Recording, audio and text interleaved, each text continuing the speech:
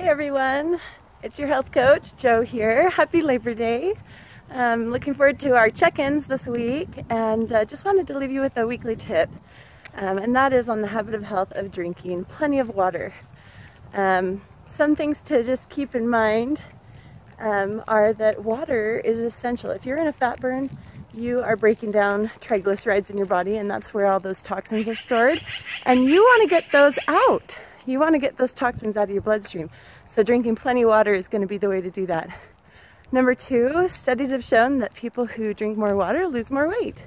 So great reason if you are in an active weight loss phase, and even if you're not, you want to be drinking that water just to curb that appetite. And then number three is muscle fatigue and injury. When your muscles don't get the water they need, they are prone to injury and fatigue. And so if you want to be energized, you want to have enough energy, drink that water.